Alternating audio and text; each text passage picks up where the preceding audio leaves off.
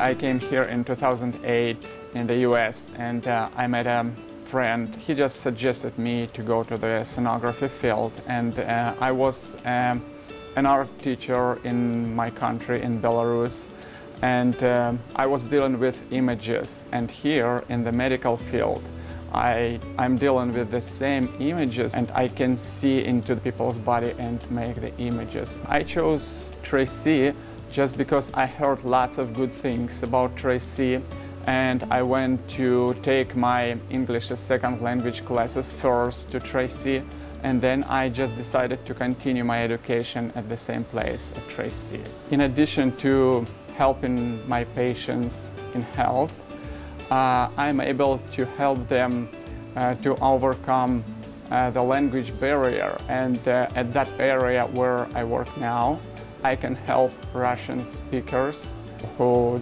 don't speak English well. I would advise the students to create a good environment in the group. You gotta help each other in order to be successful in your study.